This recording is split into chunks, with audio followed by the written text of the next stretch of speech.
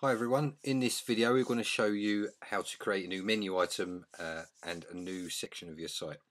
So you've logged in through the usual manner, your domain name /administrator, and logged into the back end of the website. Try and have your website open on another tab so you can check your progress as you go. So you've got the control panel up in front of you, so as soon as you log in you'll see this screen. Okay, so first of all we're going to create categories. So go to Content and Category Manager, and we're going to create the category for the menu item. So if we click New, and for the purposes of this demonstration we'll call it Demo. Okay, so all the rest of the settings should be okay. Parent, leave as no parent. This is going to be a main menu item, so there is no parent to this item. So leave the rest of it blank and we'll save and close that.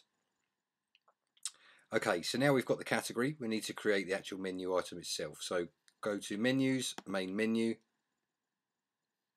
and again click the New button just at the top there. Okay, so menu item type, the standard type that we've created, that we just have articles, is a category blog. So unless you're creating some kind of slide set or something like that, then category blog is fine. So we'll just select that.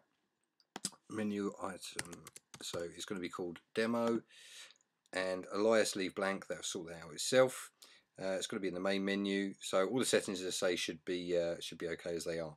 Then we need to choose the category which we've just created, so select the category there, Demo, to match that up.